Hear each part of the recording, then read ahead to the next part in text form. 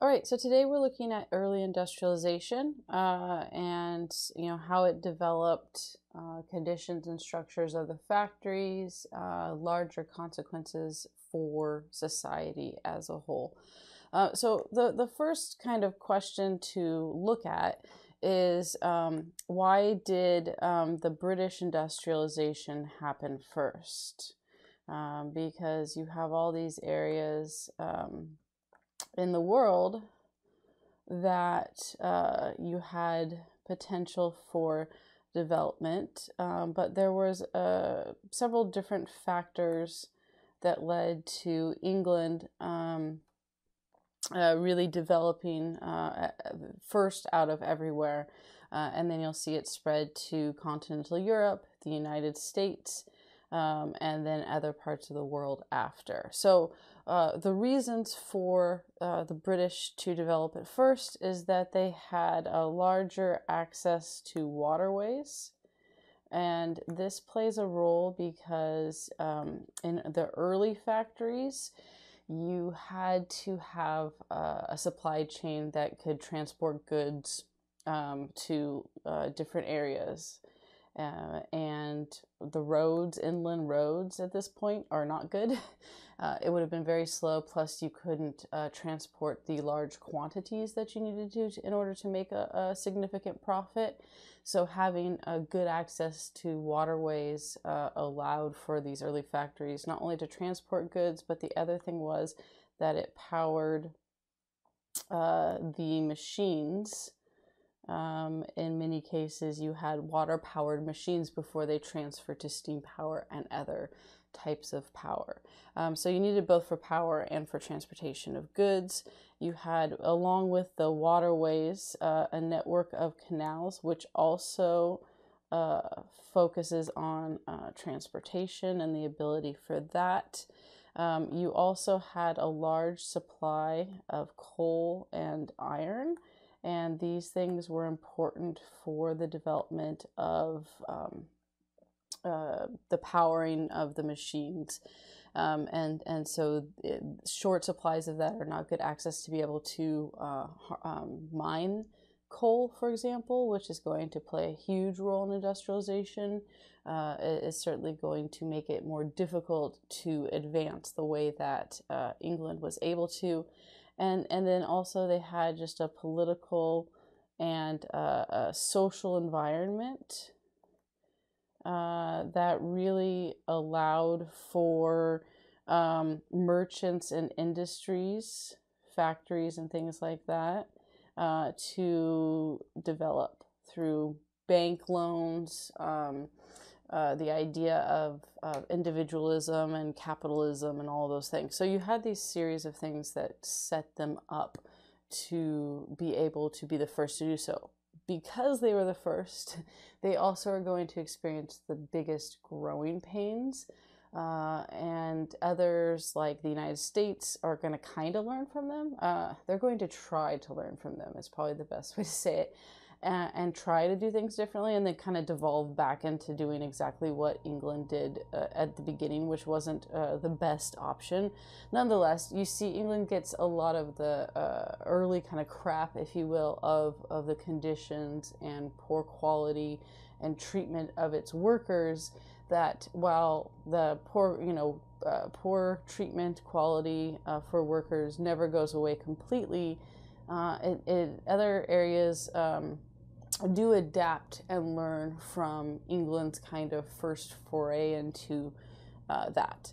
So the first factories is what we want to look at here to start, and how they developed specifically, because there was a series of steps that took place in order for this to happen, because it wasn't factory work. The idea of a warehouse where everyone goes to work was not a concept that was taking place at the beginning here. It was a newly developed thing that happened because of a series of events. The first is going to be technical innovations, that you're going to have new machinery and equipment, which we will look at that requires space.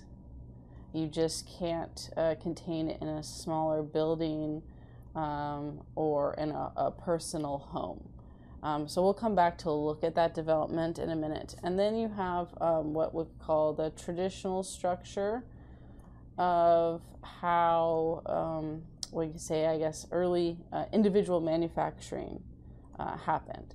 So in most places in the world pre-industrialization, you had farming, which was the number one thing that people did. People had family farms. There were some larger farms as well that were more considered commercial farms. But the reality is that people farmed for their livelihood. You do have some cities, and there were other jobs, but farming was by far the dominant force. And then what went with this is artisans. And artisans were skilled craftsmen. So you would have an artisan who was a good table maker, or an artisan that, I don't know, did furniture as a more broad sense of it. An artisan who did shoes, and this was a craft that took years of learning. And you tended to have apprenticeships where they would take someone on that was somewhat like an indentured servant. So sorry, that was my dog that found a squeaky toy, of course, right at the beginning of the lecture. So you had apprenticeships that were somewhat like indentured servants, in the sense that you had to work for them for a number of years, and you had to actually get approval in order to become like a master craftsman yourself, and then eventually, ideally, have your own store. And so these kind of work together, right? Farming was the production of food and to survive. And then you would go, this went in tandem with the merchants who purchased from the artisans, right? So they would buy from the artisans for some of their skilled labor, and then the farmers would go to the merchants to buy the goods, the local goods that they wanted. The thing with this system is that, of course, artisans were more expensive, but they were the only option initially anyway. So that's what you had. But we'll see that they end up being more expensive than what the factories can produce with unskilled labor. You do have a decrease in quality of craftsmanship, but the trade-off is that it's cheaper, and artisans then are more expensive in that process. So this is the traditional structure that happened. Now what starts to happen is that within farming, you have a decline in viability with farming. And what this means is that, and specifically with family farms, so that people who had long relied on sustainability and production through farming found that the economy, the value of their product for their food was not supporting them in the way that it used to do. And because of this, it created problems with not enough money. And this led to the merchants looking to adapt a new system that could take advantage of that, called the putting out system. And the putting out system was in some ways an attempt to circumvent the artisans. So the merchants would provide materials and instructions on step-by-step instructions on how to make a particular item. For example, one of the earliest were shoes. And then usually the farmer's wife with a farming family that was struggling to make ends to meet enough production to survive, that then she would go pick up the materials and then take it back home. There, in spare time, in between taking care of the household chores and farming and the kids, they would create the product. In this case, if we're looking at the shoes, the children could also help with shoelaces and things like that, and then they would return the finalized product to the merchants, and then the merchants would sell it for less than what it would cost them if they bought it from an artisan. And this way, the farmers got money, right? And merchants sold at cheaper price. And most people didn't care about the lesser quality that it was. And so this was like piece. This is like early piecework, essentially. And the putting out system being the right that it was put out. The work was put out to someone, and this was a way for the farmers also, right, to supplement their income. This was done with shoes, and early textiles are some of the earliest. Early textiles was something that people were already familiar with. You had the personal spinning wheel that was at the home that could weave thread, and then you could use that with the loom to make cloth. And so one of the things that they often did was spin thread or have a loom, which then they could, like I said, weave cloth. And so all of that were things that were kind of familiar jobs for women, but it also provided a supplemental income in the process. And so that was one of the early steps. What changes from here is that you have new technology that develops that is going to change how the putting out system can function and move and shift to actual factories instead. So you had the first was the spinning wheel, and that was definitely a small product that could be at home that an individual could do. But one of the things that the putting out system had as an issue was constant shortage. It couldn't keep up with the demand, and so people were looking to create new technology that they could use, they could produce more cotton for people, because one of the things that was beneficial about that is you could make clothing that was not as coarse as some of the more traditional style of clothing, and with the putting out system, it was cheaper than it had ever been before, and so people were interested in it, and so it was seen as a potential profit. So one of the first developments was called the cotton spinning jinny, and this was still done, could be maintained and controlled by one person. It was larger, and it does get larger as time goes on. However, there was still some ability to have it at home or a small building where an individual would go to that building. A single person could go and do the putting out system. It was inexpensive, but it's that first step and change towards the factories. The next one that was developed was called the water frame, and this one used, as the name suggests, water power. And also was much larger. It had the capacity to be created with several hundred spindles that could be running at a time. The spindles are what the thread went on, and then water powered.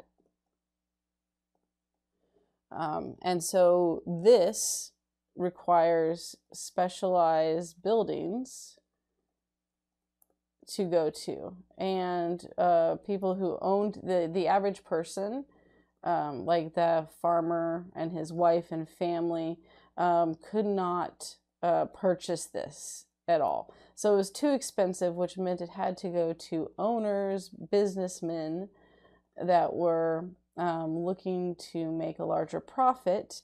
And so they started filling large what would be considered, they weren't really called warehouses back then, but warehouses or buildings with the some were the cotton spinning jennies and water frames. So initially they kind of had half and half, and because the water frame spinning machine was very expensive, so they would slowly transition to it. And then this then naturally moves to cementing by the 1790s.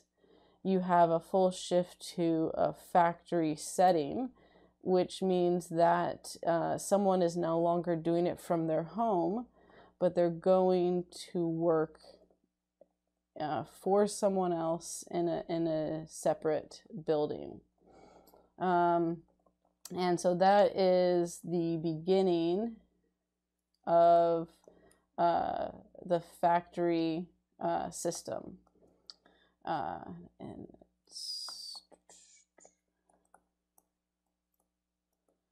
we'll look at, there were a couple other developments. You're going to have a steam-powered one that emerges later. Let's look at some of the early systems. So this one here is the spinning wheel. And the idea with the spinning wheel, of course, is that this could fit in the house. And these had been around for a very long time. So it was familiar. It also was it was always women who did this type of work, which is going to be important for especially the US, but even in other areas as well. When you move into textile work in factories, that there was some apprehension for men participating in this type of labor, because it was definitely connected to the domestic sphere and the role that women played in that. This was slow, though. You were not going to, no mass producing here, right? So it worked for, as we talked about, the putting out system. But it's not it wouldn't be effective with the factory at all. The next one is the cotton spinning jenny, and this is a larger version. They did have a slightly smaller version, but you can see here, I mean, this is a much larger one. The average person's home is not going to be able to fit this in their house. But you can also see with this that it's still one person. You can't really see that very well here. One person, and it's one in a room. So again, you still have the fact that an individual could potentially afford to purchase this, store it in a building, and continue the putting out system with the cotton spinning jenny. However, when you move on to some of the other ones, this is the water frame. Now, it's not as, it cut off just the end here with that formatting, but while it's not as long as the cotton spinning jenny, it was much taller and was powered by water. So you had to have a water source, and it was super expensive. So this is the end of the putting out system with this technology. And the reason for that is that this provided a way to more quickly produce cotton and textiles. And so you could not only make it cheaper, but sell it for cheaper as well. And the importance with that, of course, is then that this was seen as the factory model for mass production and being able to make a profit, and it benefited people, and they bought more because it was cheaper to do so. So this one is just kind of shows you some of the different ones. You have the spinning mule that develops, and then the power loom is one of the larger ones. The cotton gin was a product that helped clean the cotton and at a much, much faster rate than the old traditional hand method.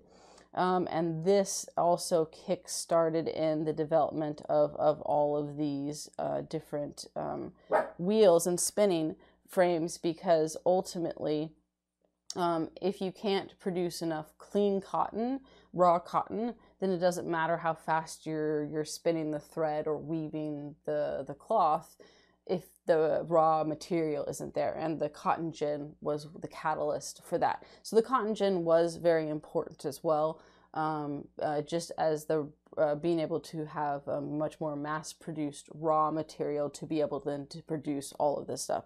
So those are the different types of machinery that developed in creating those early, the shift to early factory. Now, what I want to look at next is some of the early consequences that developed because of this shift and change to this style of labor. And there's several different things in society, in production. Get this up here. So with early consequences, there are some that were positive, right? There's going to be a lot of negative stuff, but there were positive things that took place and changes that it did for society. And there's my dog finding the squeak toy again. She's like a toddler that doesn't ever stop. So sorry about that. So the early consequences, the positive ones that we're going to look at first is that because of an increase in cotton production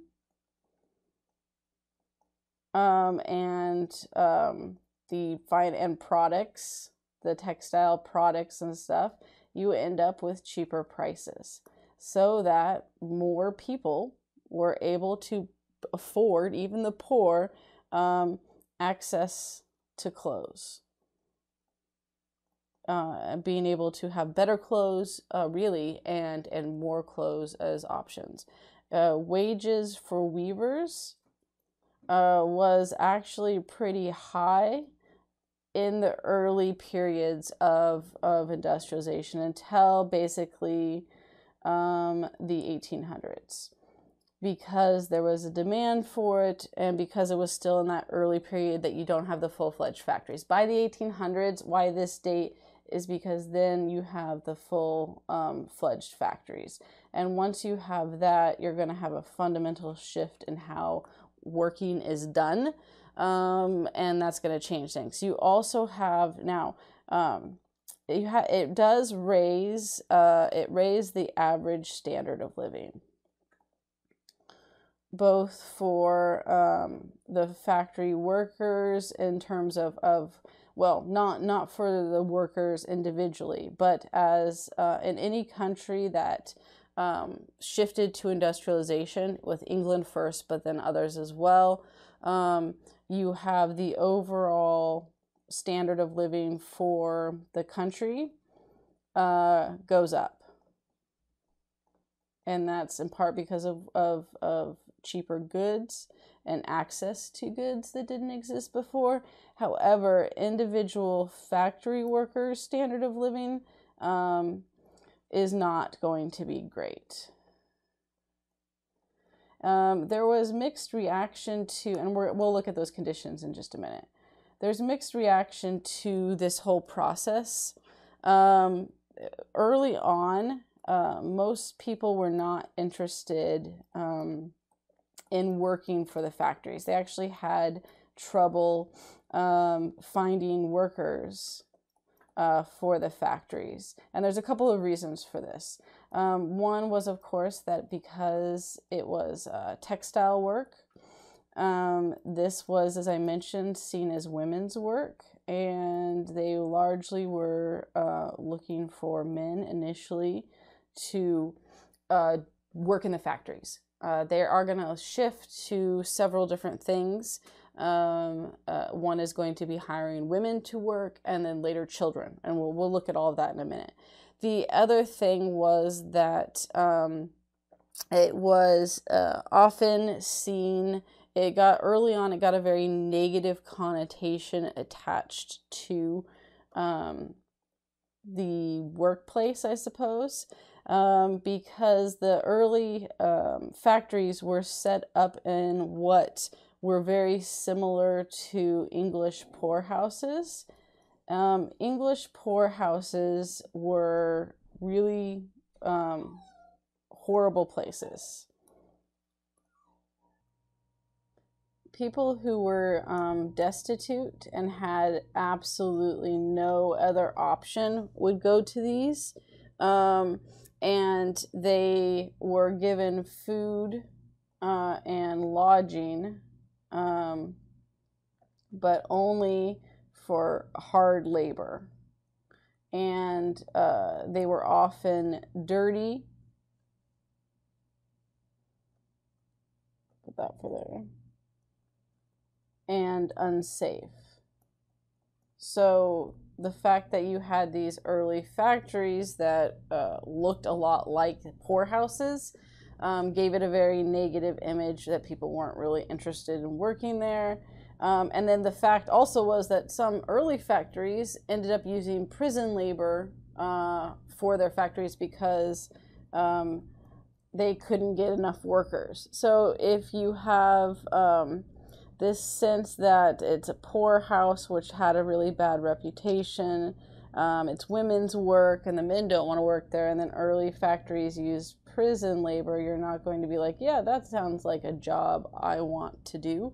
And the reality was is that the early factories were dark, they were dirty, and they were unsafe. So all the things that the poorhouses were, they were called names like satanic mills and pits of hell, which also was used for the mines. So it just, you had this horrible connotation attached to it. At the same time, what is interesting is that you also had those that celebrated. You had, we'll say, mixed reaction, because there were two kind of things that took place. One was a celebration of factories as progress and seen as a sign of a quality improvement within the society, right? They were moving forward.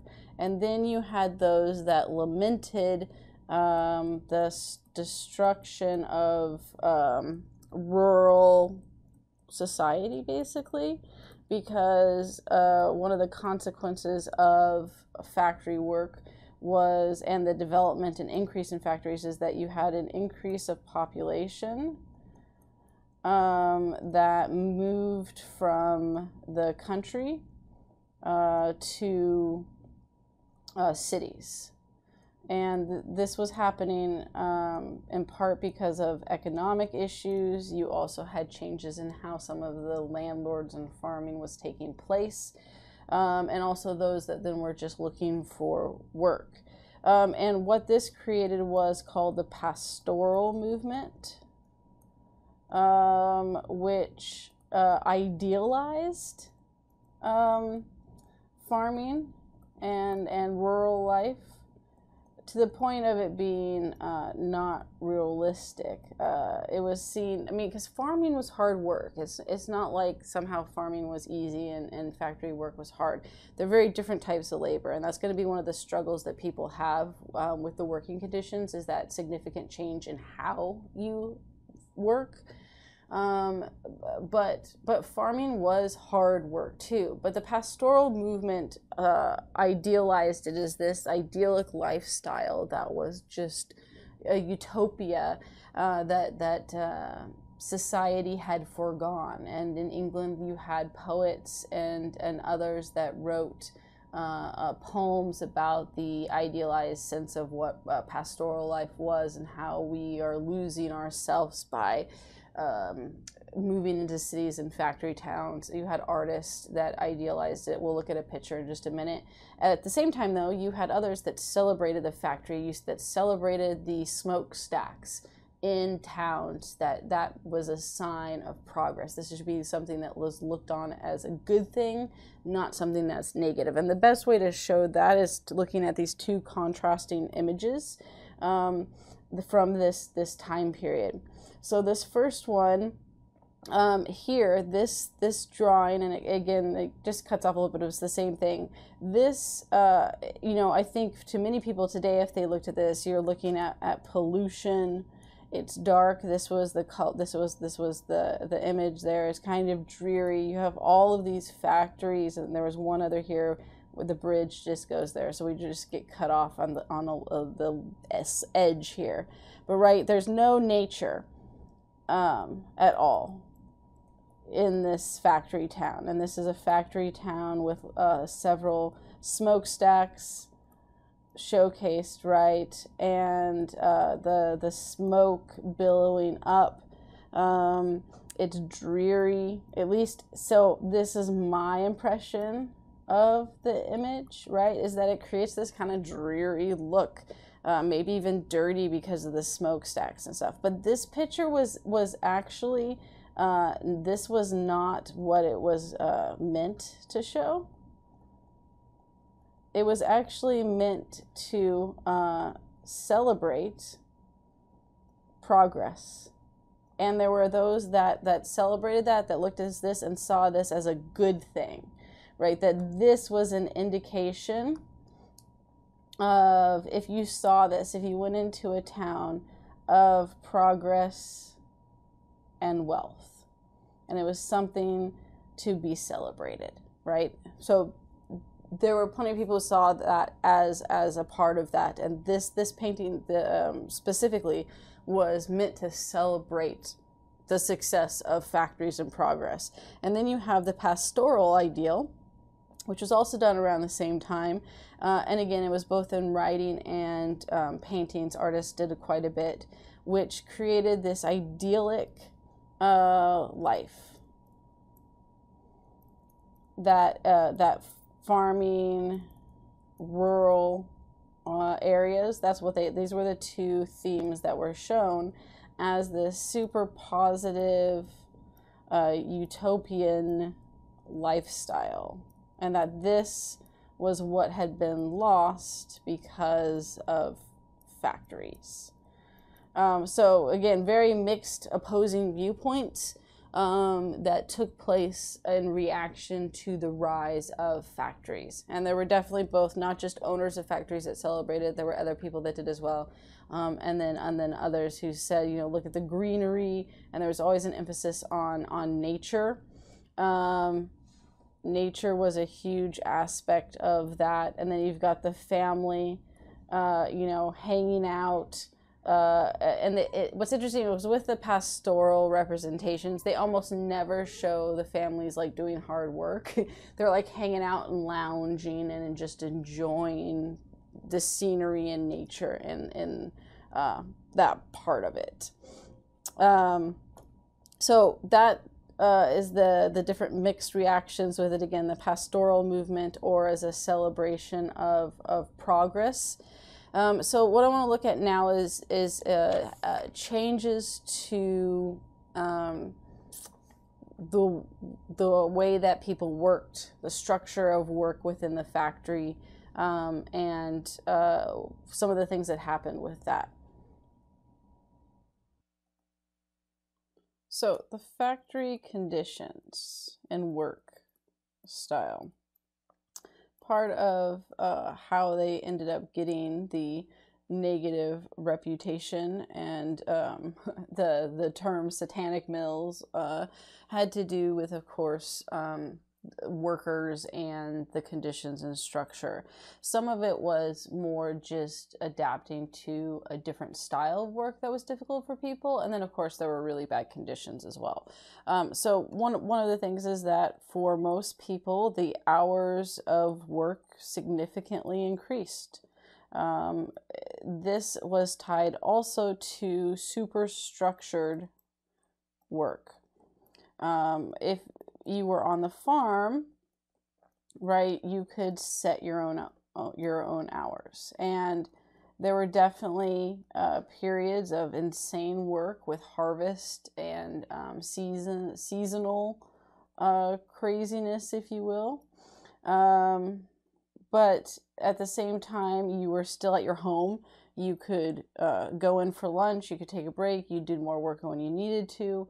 And now you had this constant structured work and longer hours every day that was never ending. And so it was a combination both of a different style of work and then just constant rather than ups and downs within that. They also, a lot of the early factories relied on a bell to signal the time.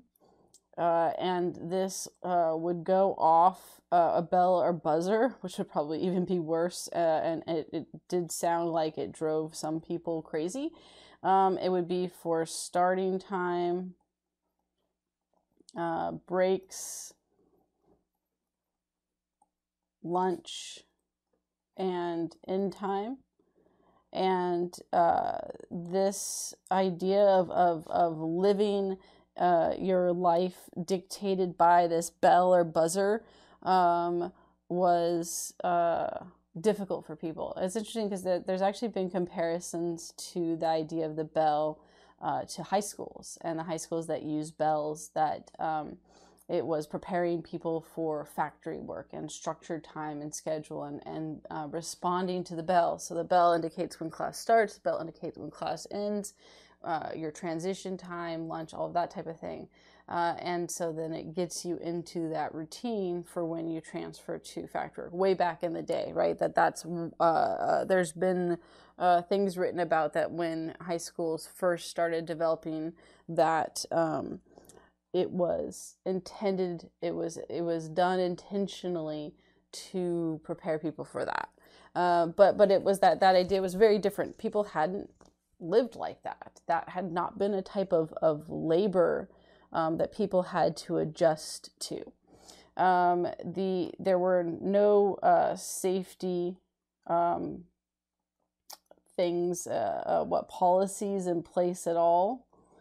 And of course, there was no workers' compensation. If you got injured, you were just out of luck and out of a job. So that was unfortunate. And if we'll look at some pictures of early mills, the machines were dangerous. So it's not just that, well, if you're stupid, really stupid, you might hurt yourself or slip or something. No, these machines that they were working on were very dangerous, and largely by poor people. That there were people that didn't have shoes that were working with this machinery that could if your hand got caught in it, or your foot or anything, you could lose limbs. And there were things you had to change, like the spindles. That was, at first, wasn't a dangerous job, but as it evolved with the machinery, it became a dangerous job. And you had to quickly, they didn't want to stop the machine, so you had to change it quickly in between this like spike pin coming down, which could stab you in the hand if you weren't fast enough, amongst other serious safety things that would never fly today. And that's later in history, if you especially look at the US, but other places around the world as well. You're going to have unions develop and protests and other things to try to get these issues of long working hours, bad pay, unsafe conditions, all of that being addressed. But that takes time, and there's no rules right now. Like that's key with it, right? This is brand new. There are no rules for what owners can do. They can do whatever they want, and it definitely did not favor the worker. Women in England were often sexually assaulted by the manager, and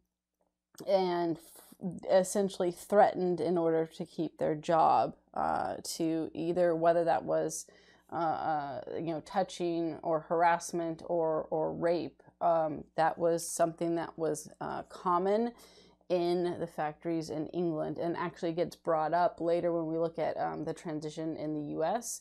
That was something that specifically is addressed because of that concern and fear of that. You also had, of course, poor pay.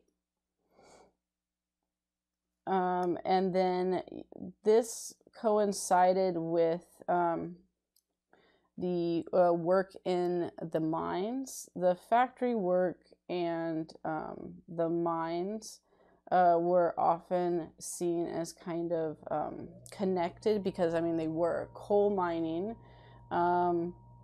was something that was around before, but it increased with the demand of factories and the use with the change in technology to power the machines with coal.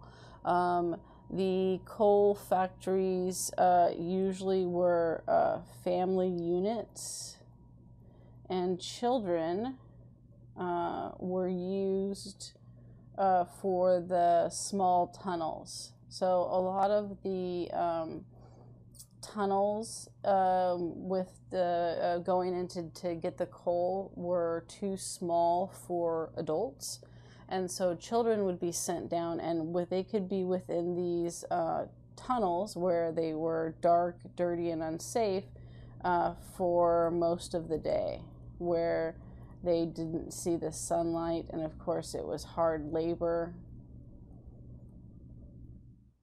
This also translated into child labor in the factories as well.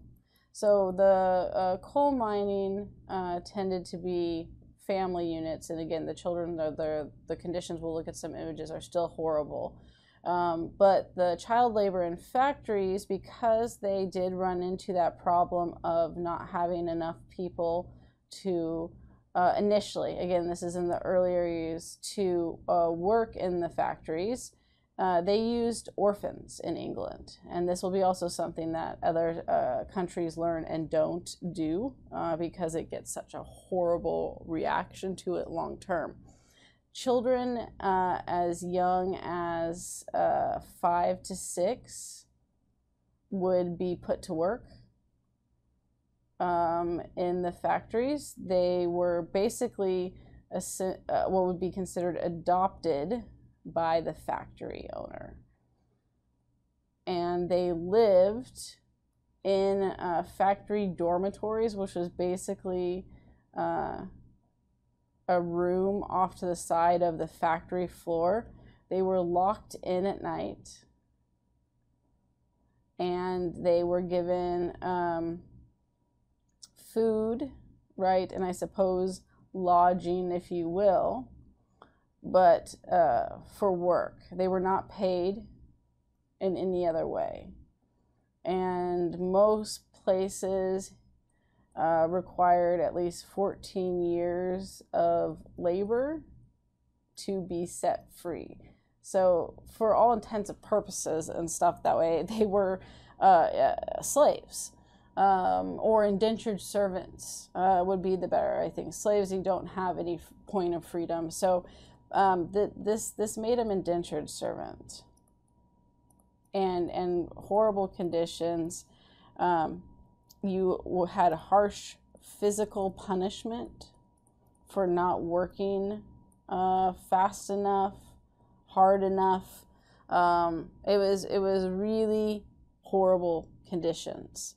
And this is going to lead to protest and changes in the laws, and we'll say reform here, as this continued. And there were a couple different things we'll come back to that, we'll look at that in just a second. I want to show the images first. So you have here, here's some pictures of children in the mills, and this is the textile. These are the spindles I was talking about that had to be manually replaced. So you have the orphans, and then the manager or owner of the mill that was responsible for making sure they worked. Here's one of a drawing of the early factories, and this is why I'm mentioning that they had a slow transition between different types early on, that they would slowly replace in the more expensive and larger machines. Here's another one that shows not only the spindles, but then weaving. This is a good one as far as just showing the how many machines and how much was being produced in these factories. These ones are images of children in the coal mines. Here you had, this was for light, so that they could see, and you could see it's dirty, hard work. Here's another image of the children that were working in the coal mines. And then this one is a good example of these tunnels, right? So you would have this cart that had the coal, and then you had the chain that got tied around the waist, and often, again, children were used for this because the tunnels were too small for adults. One person would help pull it up, then you'd have others that would help push, and this is what you did all day, in the dark, in these tiny tunnels that did collapse, and you only came out long enough to bring the coal out, and then you went back into the tunnel to bring more coal. So it was this horrid, this is where you get the pits of hell described. So with reform, because of the conditions, specifically the earliest reform wasn't for adult hours and safety conditions, but specifically reform for the children. There were several that protested and addressed the problems with what they saw of the forced labor that they had to do, and the conditions and treatment of the children. One of the most famous protests or responses was Elizabeth Barrett Browning, who wrote the poem "The Cry of the Children," to bring to light the horrible conditions of these child laborers in England. So I wanted to take a look at that. I had you guys look at this, but I want to take a quick look at some of the key points and stuff with it. So you have here the first part, right? Do you hear the children weeping, O my brothers, ere the sorrow comes with years? They are leaning their young heads against their mothers, and that cannot stop their tears. The young lambs are bleating in the meadows. The young birds are chirping in the nest. The young fawns are playing with the shadows. The young flowers are blowing towards the west. But the young children, O my brothers, they are weeping bitterly. So this first part here, this is right. This is all what the young should be doing, right? You have all these different animals and or in flowers, I suppose. This is what the young should be doing, but the young children,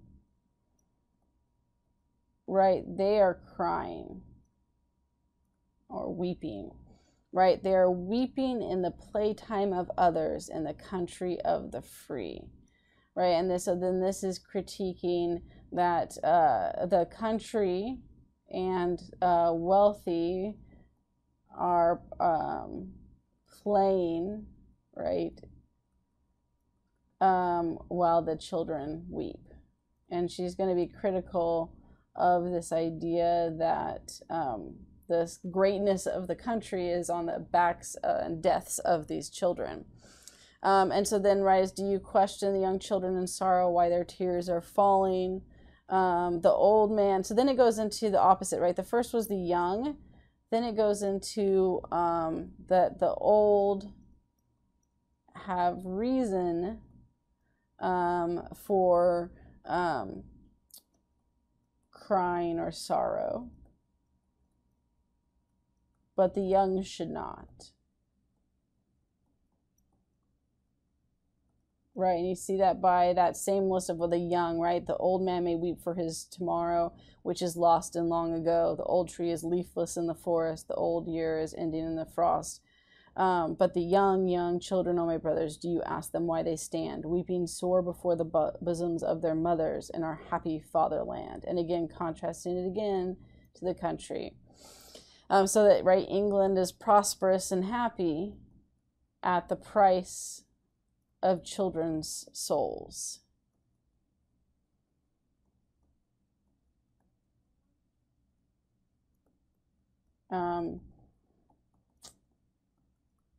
So she is very critical of England and the country and the circumstance that they're in because of the children's labor. The next stanza, you have a description of the children, right? They look up with their pale and sunken faces, and their looks are sad to see. Your old earth, they say, is very dreary. Our young feet, they say, are very weak. Few paces have we taken, yet are weary. Our grave rest is very far to seek. And so this idea of the children being tired and worn down, and then that they die. So this next one. They say, ask the old why they weep and not the children, for the outside earth is cold, and we young ones stand without in our bewildering, and the graves are for the old.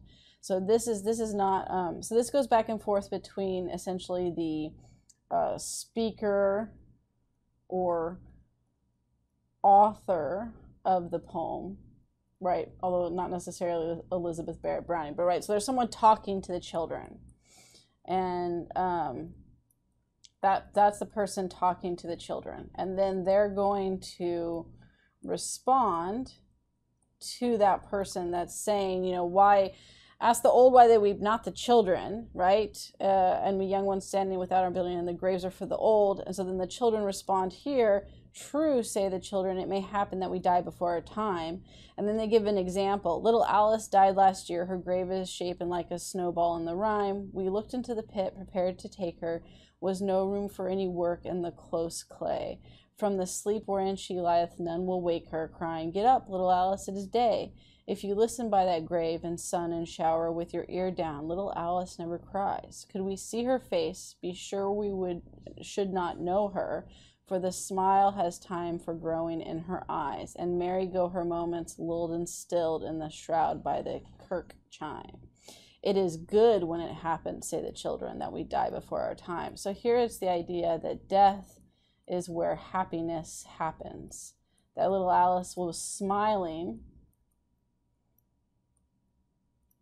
because she doesn't have to work in death.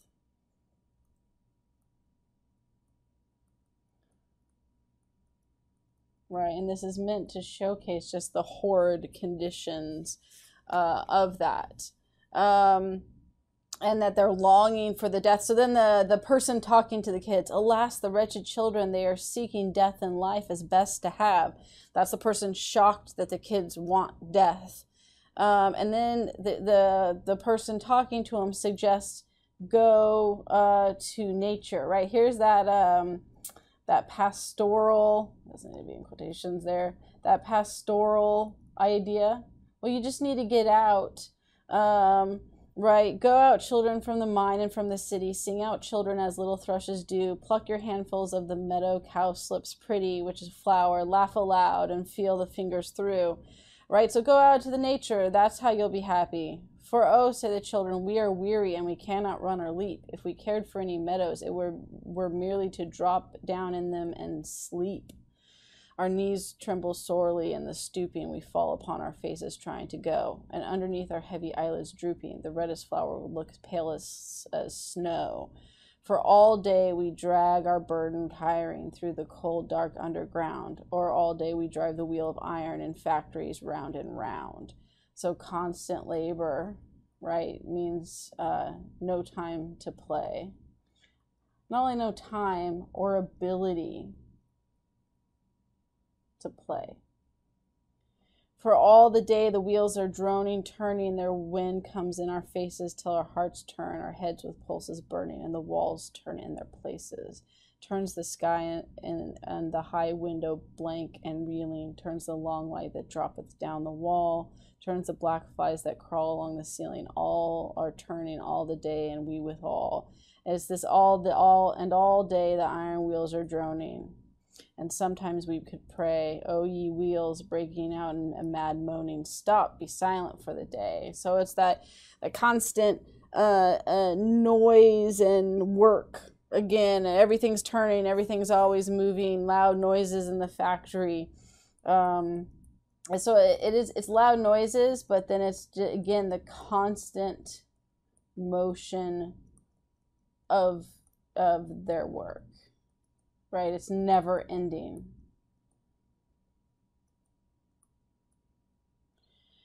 Then the author pleads to let the children realize God has more in life for them, right? Saying, we will, hopefully you can realize God has more in life for you. You please let God prove, let them prove their inward souls against the notion that they live in you or under you, O wheels. And the children's souls, which God is calling sunward, spin on blindly in the dark. Now tell the poor young children, O my brothers, to look up to him and pray. So the blessed one who blesseth all the others will bless them another day, right? And he continues that here. Then here's the kids answering, "Who is God that he should hear us while the rushing of the iron wheels is stirred?" So the idea is God can't hear them. This is the kids' response because it's so loud. When we sob aloud, the human creatures near us pass by hearing not or answer not a word, and we hear not for the wheels and their resounding, so no one can hear. Strangers speaking at the door. It is likely God with angels singing round him hears our weeping anymore. So they're skeptical. They don't believe God can hear them. And then they go further than that.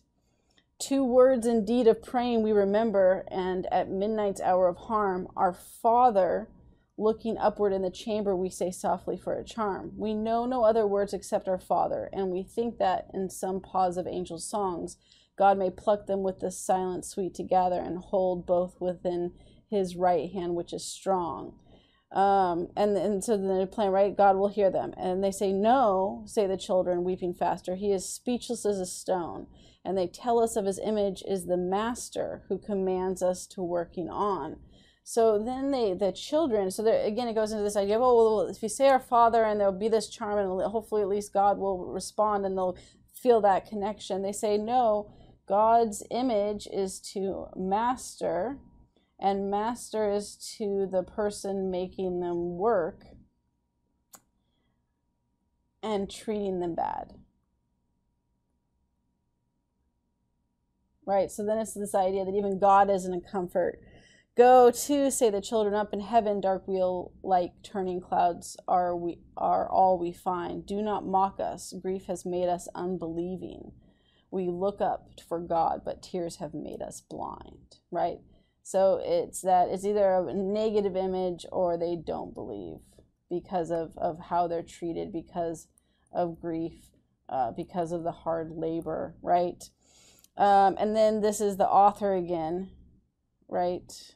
Say, "Do you hear the children weeping and disapproving, O my brothers, what you preach? For God's possible is taught by his world's loving, and the children doubt of each." So then it's saying, right, God is taught and shown through the world loving people, which really just means, loving people. That, right? God's word is shown through love is what that's connected to. And the children doubt of that. "And well may the children weep before you. They are weary ere they run. They have never seen the sunshine nor the glory which is brighter than the sun. They know the grief of man without its wisdom. They sink in despair without its calm. Are slaves without the liberty in Christendom. Are martyrs by the pang without the palm. Are worn as if with age, yet unretrievingly no dear remembrance keep. Are orphans of earthly love and heavenly. Let them weep, let them weep." So this is just all the bad conditions the contradictions as well.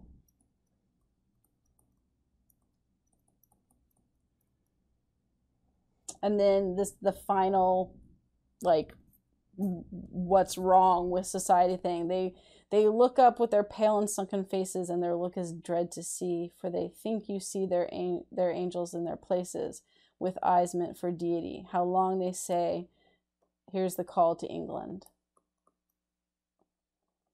And this is what Elizabeth Barrett Browning was then trying to her, summing up. How long, they say, how long, O cruel nation, will you stand to move the world on a child's heart? Stifled down with a mailed heel its palpitation, and tread onward to your throne amid the mart. Our blood splashes upward, O our tyrants, and your purple shoes your path, but the child's sob curseth deeper in the silence than the strong man in his wrath. So it's, how long, England, are you going to stand on the death of children and their sorrow and their weariness for your wealth and power? So this poem is one, it was very powerful in showcasing the horrible conditions of the children, and just that what it had done to the kids, as well as saying, why are we doing this, and how long are we willing to have success and progress on the back of children? Now, the other one that I had you look at was Rules of a Berlin Factory, when we're talking about the different conditions and work structure. This was a list of rules that was distributed to the employees, and it just gives you a sense. We won't spend as much time on this one. It's a little more straightforward, the poem, right? It's kind of how you read poems. Knowing how to read it makes it easier to understand. And I'm guessing that if there was any one document that people had more trouble with, it was The Cry of the Children than the Rules. But right, it begins early in the morning, 6 a.m., and then it talks about the bells, and the doorkeeper locks the door punctually at 6 a.m. And locks the door, right? You get locked in.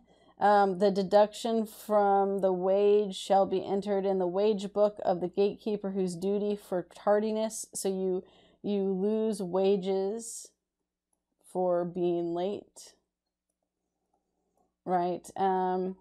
It also talks about the bell. There's so many with the bell of just how the bell structures and everything that they do. No workman, whether employed by time or peace, may leave before the end of the working day without having first received permission, right? So again, that lack of being able to come and go, you don't have the freedom for that. Repeated irregular arrival at work shall be dismissal.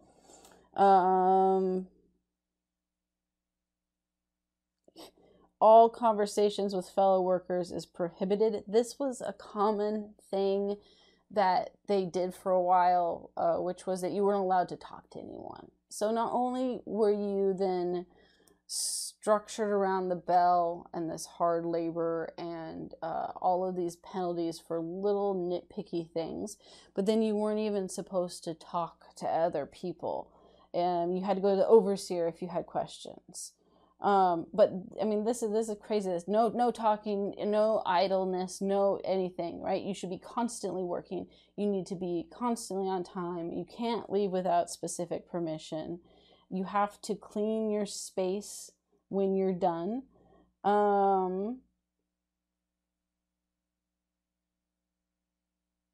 As soon as you finish the piecework, every workman must hand it over at once to his foreman to receive a fresh piece of work. Right? It's that constant working. It goes without saying that all overseers and officials of the firm shall be obeyed without question. Disobedience will be punished by dismissal. Lots of ways to get fired here. Immediate dismissal shall also be the fate of anyone found drunk, which that's not unreasonable for that one. But there's a lot of other ways to get dismissed that are silly too. Untrue allegations against superiors or officials of the concern shall lead to stern reprimand. This was definitely about those sexual allegations, and then abuse, the physical punishment. And so this is like a threat, basically. Like, don't don't think that your accusations against the overseers and foremen is going to be taken seriously. You're more likely to get penalized for making those, and that was definitely a reaction to those type of things.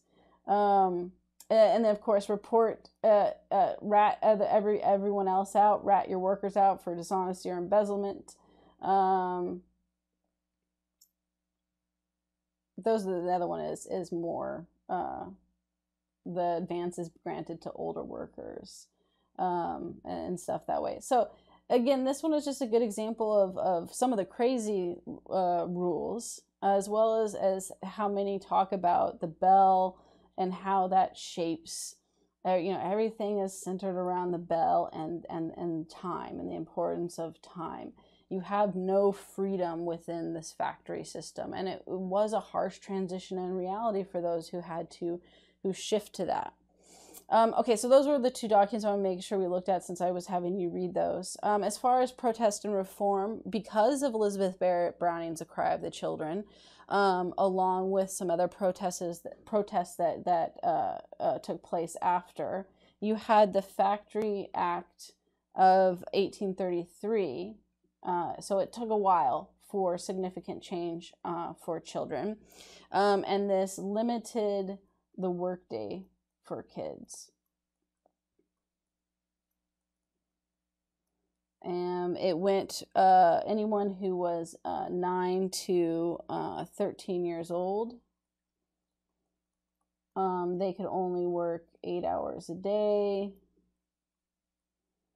Younger kids could not work.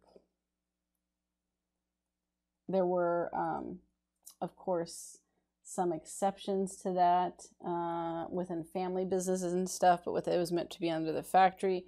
Children under 9 now had to go to elementary school.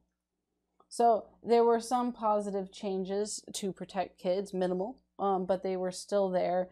But it took, 30 years to get to that point. And in the meantime, you had a lot of abuse within the system. Now, because of factory development, because of this change in society, you had other new technology that fundamentally changed the structure of the world.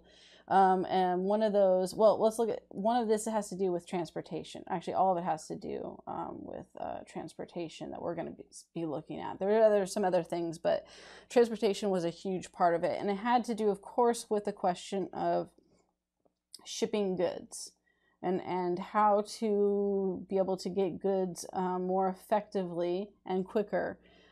Ways that had been done before, you had inland roads. And then you had by sea, and this was of course limited in location, and inland roads was just slow and minimal for what you could do. When canals began to be built, that provided some additional opportunities, and then steamboats opened up more areas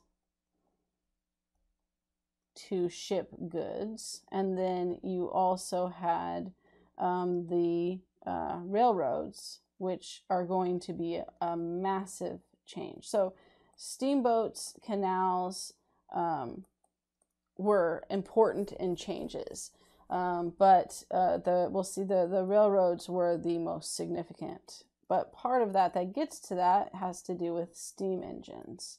Steam engine development happened in part as a way to look at saving on how much they were burning through of various resources. In England, you had issues with iron production that was decreasing at the time, and part of the reason for that had to do with the fact that in order to produce it, they ended up depleting forests, a lot of them actually, and they were running out of wood. So it was I think we saw with that image that was seen as an idea of progress. There's no sense of any type of protection of the earth or the idea of pollution or deforestation outside of, oh crap, we have no wood to produce this anymore. So coal was looked to more as an option. Now, coal wasn't new. It was first used as a source to heat the home in the Middle Ages and in the area. So it was, like I said, something that was already around, but it began to be more of a focus because coal then is used to power the machines and new technology. So what happens is that, well, one of the problems is that you can still literally burn through coal pretty quickly. And it's a lot to be able to produce it and have it ready. So the significance of the steam engine is that it saved a lot of waste of the energy of coal and cut down the amount of use. Steam engines ended up replacing a lot of coal function, although coal was still being used for a lot. And you end up having it used for cotton mills, not cotton mills, flour mills, and breweries were some of the earliest for factories that used steam-powered engines for their machines. As I mentioned, though, of course, the most influential was railroads. Railroads changed the dynamic for transportation, and specifically steam engines, once those get developed in trains, allows for faster travel and cheaper cost. This is going to have a lot of significance in society. So let's look at just some of the things that are important for what the railroads do.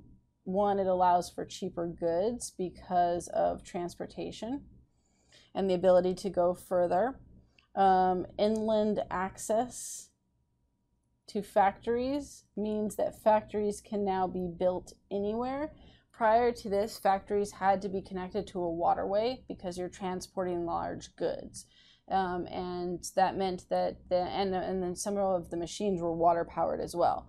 Now with steam engines, not only do you not rely on water sources for your machines, but you also can now have be out wherever for your factory and use the trains to send your goods.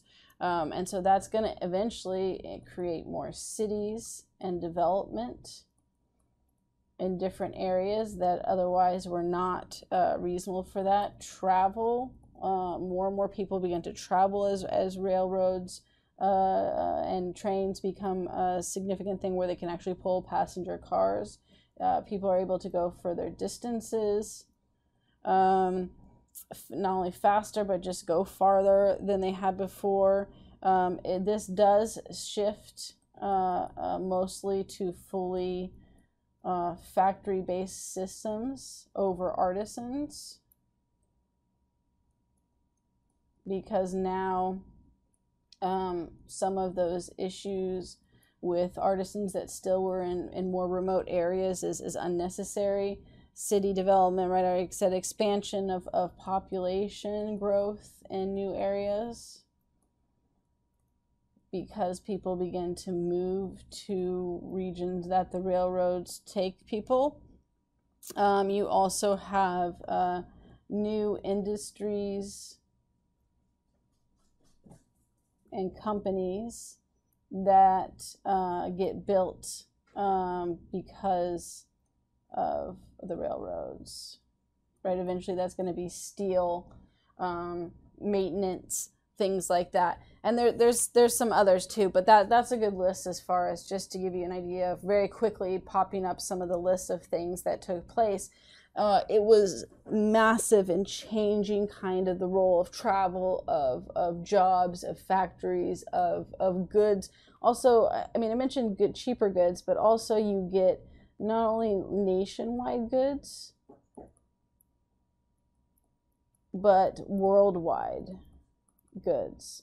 Now you can actually transport goods to other countries in Europe, right? The US, it's going to be more nationwide because there's still this continent and sea that's in between continents. But in Europe, you now can have goods transported between continents, and so you get more nationwide products, which was something that hadn't ever been around before.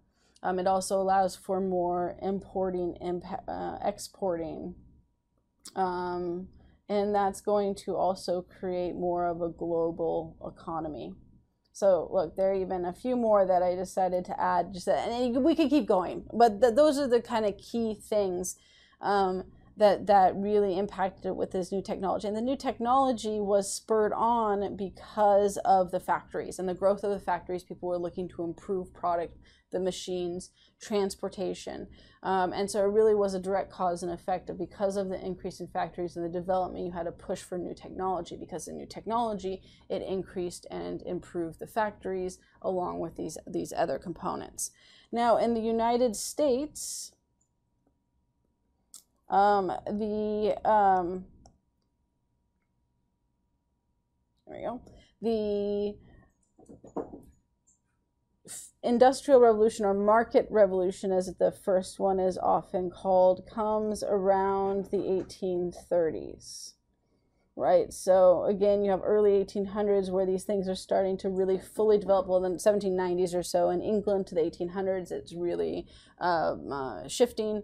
And the United States comes in following that in the 1830s. Berlin, France, continental Europe also came in just a little bit before and after the United States as well. So again, England was at that epicenter of that early start of factories, and then the others develop, and then it spreads from there to colonial areas as England and others begin to industrialize their colonies, and through imperialism. So imperialism, which we're going to be looking at more next time, is going to play a direct role in the development of other societies industrializing as well. Sometimes wanted, sometimes not. But it is something that continues to spread as people look to change the economy, business opportunities, and it fundamentally changes societies who industrialize.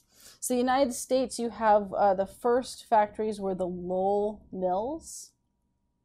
And they were the Lowell mills because the owner was Francis Lowell. You actually have the first example of what corporate espionage.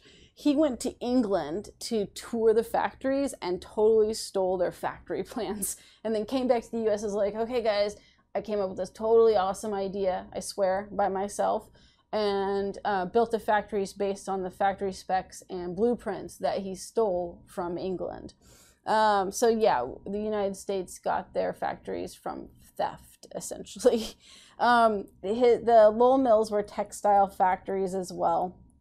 Almost everywhere when you have the early development of factories, it ends up starting with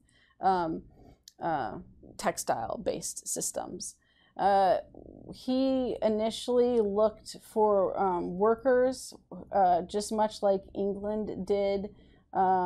He looked to young men, specifically of a middling farming class. And they were not interested. Right, and they were not interested, again, in similar reasons, because it was seen as women's work. And there was still, while the farming was struggling, there was still a desire to hold on to that. And so by, moving away from that, it would signify that, that dream wasn't going to happen. And then, of course, negative reputation of England's factories. And so everyone's kind of like, no thanks, whole satanic pit, hell pit, that doesn't sound fantastic. I think I'll pass. So he was kind of like, well, what do I do? Because now I don't have workers. But the whole taking orphans is a big no-no now. And Francis Lowell specifically was looking to change the reputation of the factories from what had been in England. So even if it wasn't a big no-no in society to take orphan children and force them into labor, that would be the opposite of what his goal was, to just recreate what England did wrong. And I mean, the world was aware of the whole forced child labor thing. So instead, he looked to the young daughters of the farmers, because the thing was, right, is that these farmers in this middling group were still struggling. And so he said basically, like, look, you could use the help of having another family member who normally isn't providing an income be able to help out. But he had to convince them, because again, negative view. And now you're saying send your daughter. The problems that were with this, of course, where it looked at England's reputation, but also the fact that the girls would have to live at the factory. And this was because that the factory towns were not close to regular towns at this early stage. Now, with the continued advent of railroads, that will change, but at the time when he started, so now you're saying, okay, we've got this negative reputation, and specifically in England with women and being abused, and you're saying you want my daughter to live there unsupervised? Yeah, that seems like a bad idea. So he ended up creating this Lowell ideal. And the Lowell ideal had 3 components. The first was that it would be clean and safe. The second is that it would protect women's virtue. And then, but it still could make a profit, right? Which of course was important. Otherwise, it wouldn't be much of a business model if you didn't ever make a profit. And so he structured and set up the factory based on the Lowell ideals, and meant to initially protect the women and again highlight those. So early Lowell factories were actually not bad. It provided women an opportunity that and women, young girls. So they were the age of the girls. That's the structure here. The age of the girls was usually 14 to 21 years old, right? Because they had to be unmarried. So you did have some younger teens to older teens. But these were girls that, right, had never been outside of the family home. That was almost expected that you stayed with your father, under your father's authority, and then you got married and you moved to your husband's home under his authority. And there wasn't that sense of independence. And these early Lowell factories did provide women with independence and did provide a clean and safe place that mostly protected them. Now, it's not going to stay that way, but it does start out that way. So he did attempt to follow the Lowell ideal. So how the structure worked is that it still was long hours. You weren't getting out of that. You worked 10 to 14 hours depending, although initially the work was pretty slow. There's descriptions of it where they would only work, be 30 minutes on and off. So you had 30 minutes downtime where you could read, talk with the other girls. Basically all the rules that the Berlin factory and what we've been talking about in England did not apply here. They were free to chat. They could go after they'd changed. The girls initially, what they were doing is you'd change the spindle. So you'd put a spindle in, and then the machine was wrapping the spindle with a thread or taking the thread to weave. And your job was just to replace the empty spindle each time. And that was usually a 30-minute process with the early machines. And the girls were only given one machine to take care of. So you'd replace the spindle, and then you had 30 minutes to wait until the next one. They were allowed to bring in a book and read. They could go hang out in the grass outside of the factory, and they could chat with each other, and then, you know, you'd replace another spindle. So it wasn't super hard work initially, but it's still, especially with how much we, you know, our work hours and stuff now, it seems like a lot, and it still was a lot in that sense. It was clean. They actually had a lot of plants, because the idea is that green, you know, was the opposite of England's factories, with that idea of dark, hell pit kind of thing, right? Instead, you have plants and greenery, and keep it super clean. So they weren't working in these dark, horrible conditions. The women lived in factory dorms, essentially, and food and lodging was free, which is significant because when the factory towns shift to immigrant labor and take advantage of people, they will be paying for food and lodging. They had a requirement that the girls had to help clean and cook in rotation, and this was, again, the idea of course, the expectation is that eventually they're going to get married, and then they won't be working anymore, and so that they need to still learn that domestic ideal. This also will stop being cared for when it shifts to immigrant labor, but this is the early system. They were paid $1.50 to $2 a week, which again sounds awful, but it wasn't horrible. And many women wrote about the fact that they actually had their own money that they could do what they wanted with. They created a bank to encourage the girls to practice savings and didn't have any charges for that. Many of the girls sent money home and talked about how they felt like it was helpful that they were helping their family and participating. They had classes that they could take. They didn't have to, but they could.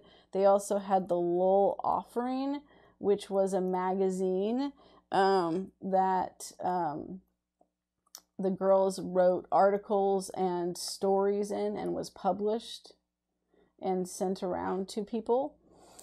You did have rules. This is for protecting the virtue. There was rules of conduct for the girls. And in the factory dorms, there was about 4 to 6 girls in each room, and many also didn't have a lot of girlfriends outside of their family. You know, if you're living on these larger farms, you could go quite a long time before there was a neighbor, and you weren't going to high school and stuff. So it created a sense of camaraderie and friendship that they often wrote about. Again, in these early years, I can't stress enough, this is all at the early years, it changes.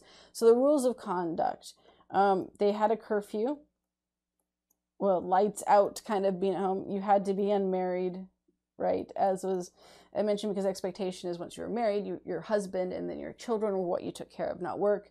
There was no courting, right, or dating allowed. Got to protect their virtue.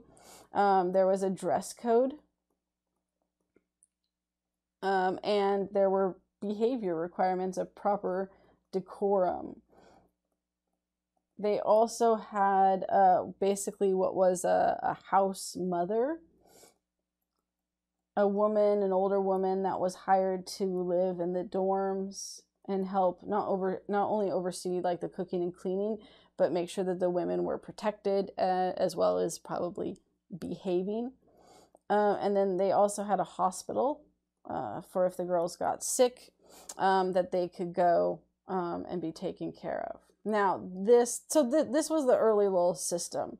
And let's see, I didn't show the steam powered engines here, so let's look at those. Here's one of the earlier designs. And there were limitations on how many carts could be pulled. So it was a huge jump when you have the more modern design where you could have 12 to 14 cars and several passenger cars. This is looks like one of the passenger cars, so that the trains became not just transporting of goods and lots of goods, but also transporting of people. This, and then the next one is the early Lowell Mills. Here was the different factories and the dorms, and then you have the Lowell Offering. This is the cover of the magazine that the Lowell Offering, this or what the Lowell factory, that's the word there, created. One of the things that I think is significant with this is if you notice all of the green and nature. This was intentional. It always reminds me of it.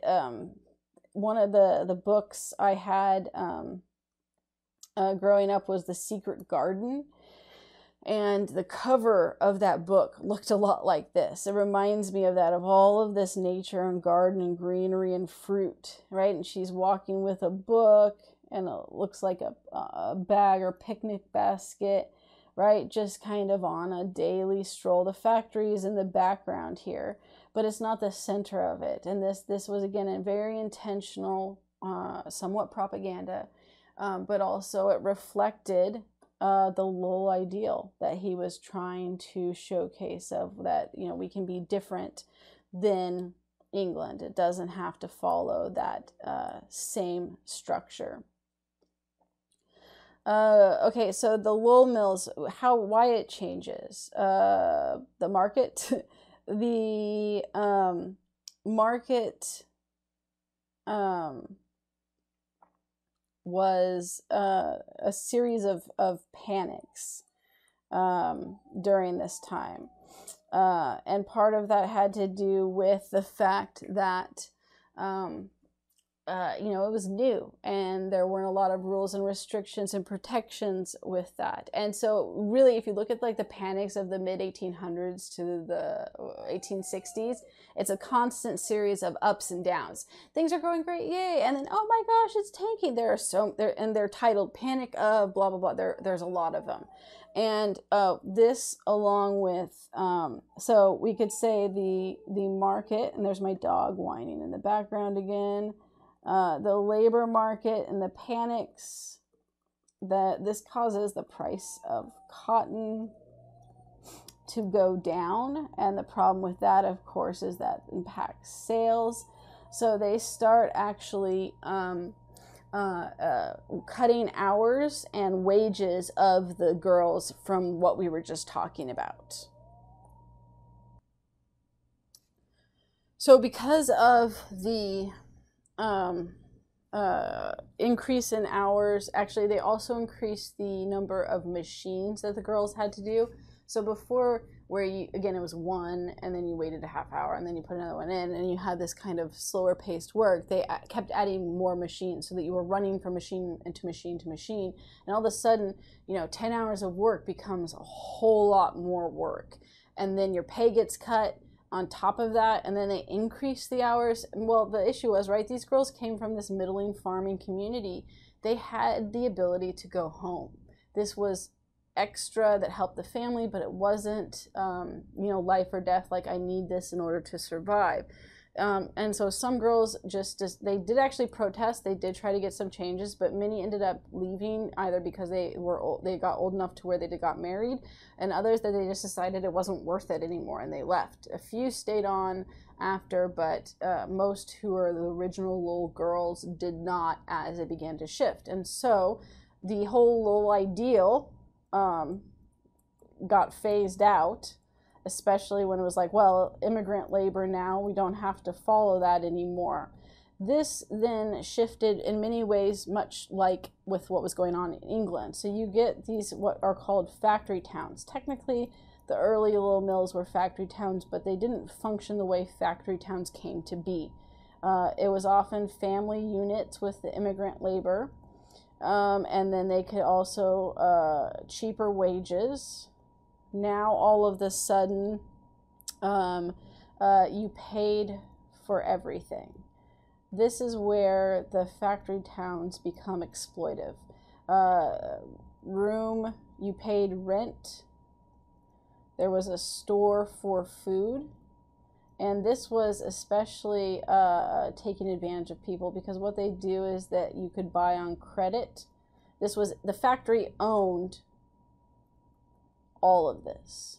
So they were getting the rent that was being paid, the money bought at the stores. That was all money that went back to the factory. So basically the families got their wages, and then those wages went right back to the factory. They would take it on credit, but it was higher prices. But because of the long work hours and an inability to get into town to buy at cheaper stores, plus the stores in town didn't take credit, and many families didn't have enough money till payday, they had to buy at the more expensive factory-owned store. So it was a system that continued to exploit. You get poor conditions, right? The whole clean and safe goes out the window.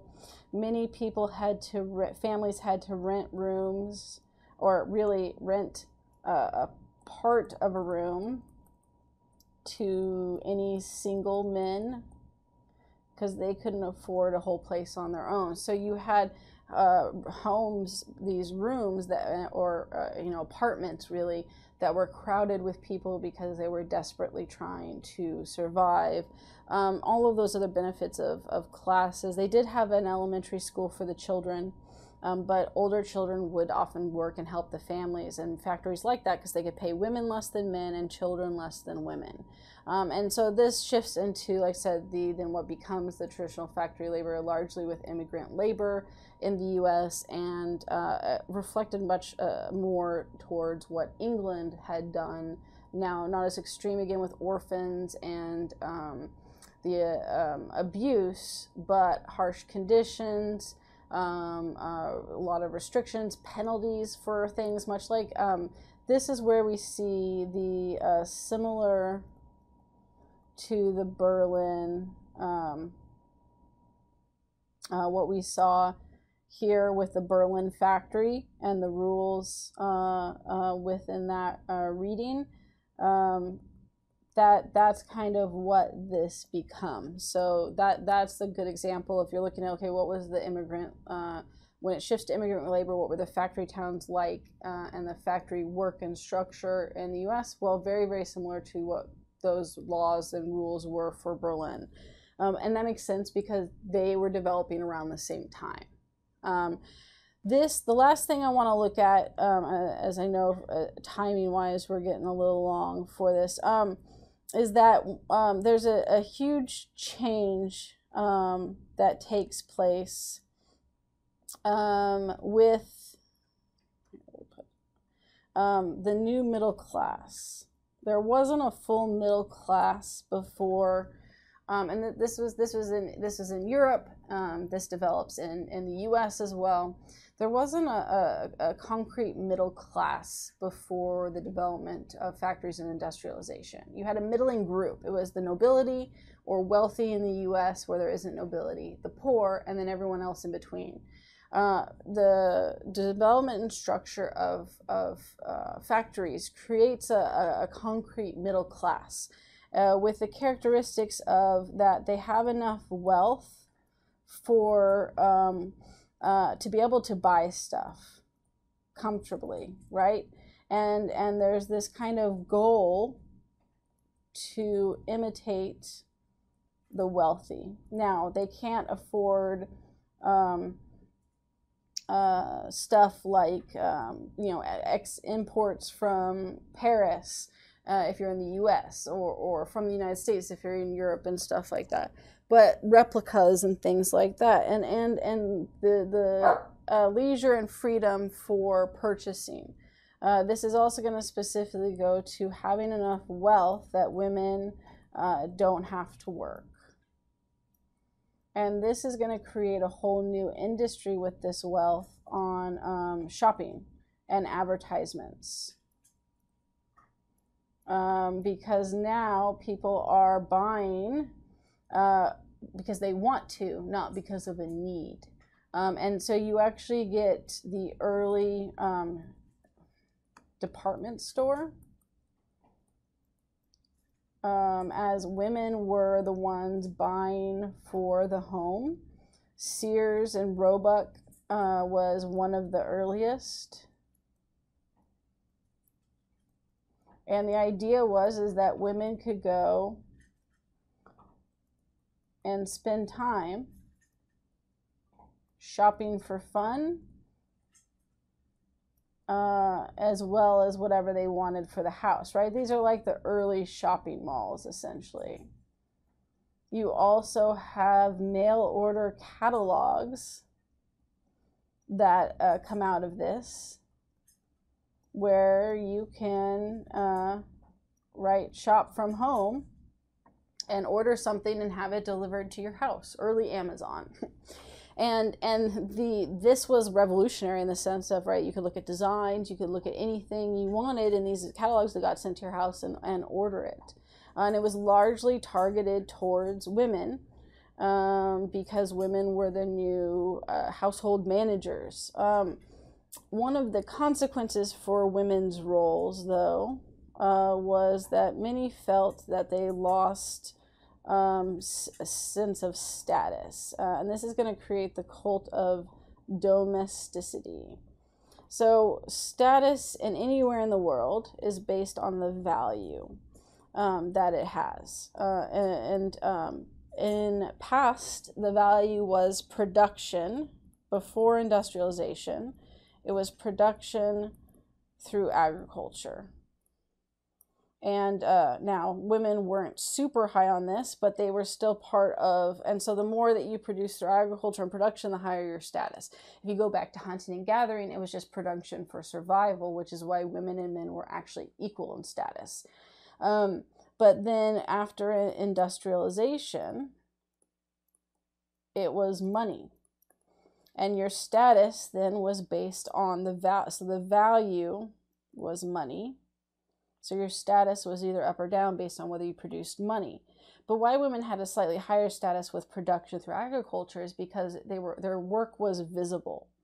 What they did in the home was more seen because their husbands were home working in the house and the farm. When you move to industrialization, this takes a shift to work outside of the home. And this then creates a sense of invisible labor, right? All the work that women are doing within the household, and then the fact that with the middle class, it's that they're supposed to stay at home and not work. Then their value is seen as minimal. And that status then is low. So women intentionally create the cult of domesticity to try to increase that status in society. So in order to combat this, like I said, creating the cult of domesticity, this was intentionally done. It was put into magazines, into newspapers, into books, to try to increase the value of what they did. So with the cult of domesticity,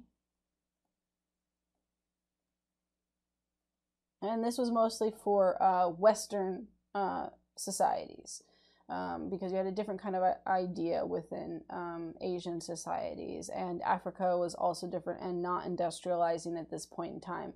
So we're looking at continental Europe and the United States, where you see this shift of cult of domesticity.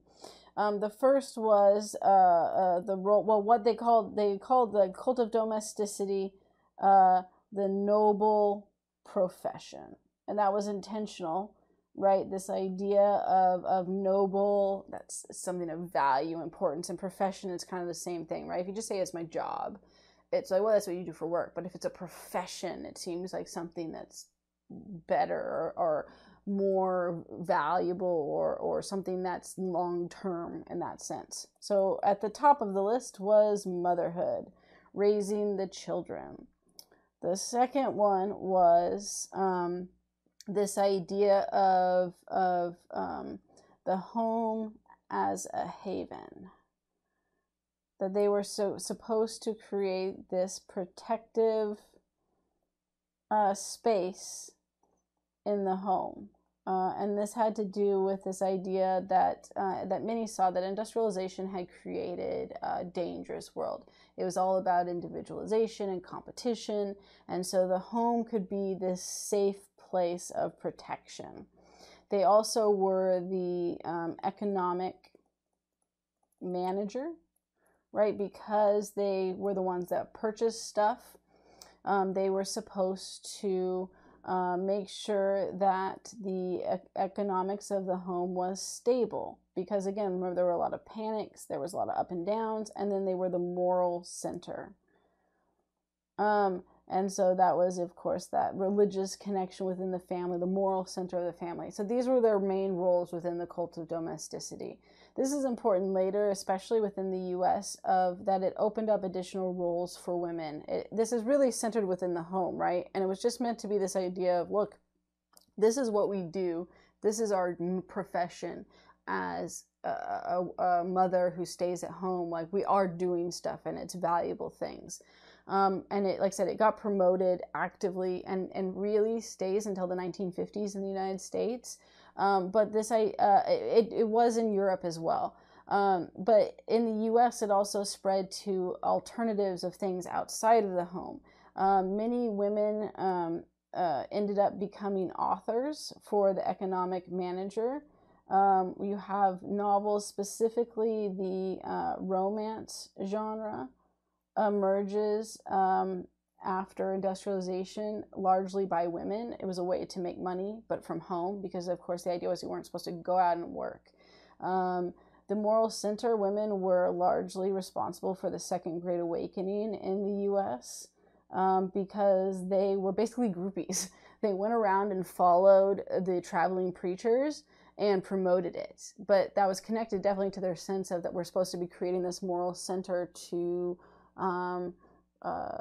keep our homes safe. They continued to push the drunkard's progress, which was this idea that drinking was evil, that eventually leads to changes with prohibition. Home as the haven in the heartless world. This was also, let's do motherhood first. This led to many women getting careers in social work outside of the home with college degrees and things that developed, because social work was an easy, quick back connection to motherhood. Motherhood, you took care of people, you looked out for, those who couldn't take care of themselves. Social work was helping out with the poor and those who needed help. It was seen as an acceptable connection. And then home as the haven, you actually have eventually a move towards politics and voting. Many women argued in the U.S. That they couldn't create a home as a haven and protect the home if they didn't have the ability to change certain political stuff. And there was a lot of resistance for women getting the right to vote, saying it was, a male-dominated thing. It wasn't for women. And they utilized as one method of trying to gain the right to vote, saying, don't worry, we're just going to vote on women's issues that are connected to, our noble profession. Of course, that's not what happened. But it was effective because many people then could say, oh, okay, I can see how this connects back to the domestic sphere. Because all of this was this idea of, again, women and the domestic sphere, which we saw as an issue with the textile factories as well and all of that. So again, cult of domesticity was a significant change in identifying women's specific roles within the home in the middle class. And this was both in the U.S. and Europe, and it does lead to later opportunities outside of the home as time goes on within those areas, as well as the middle class, like I said, creating a whole new system of advertising, shopping, and consumption because of that increase in wealth in the middle class that didn't exist before. All right, I apologize that this one was so long. I did not intend it to be. Lots to talk about with industrialization. Industrialization is such an important shift within the world, and we'll see how it connects to imperialism and other, as the scramble for Africa, and changes up to World War I that directly relied on industrialization and changes in technology. So that's where we'll end. We'll be looking at an imperial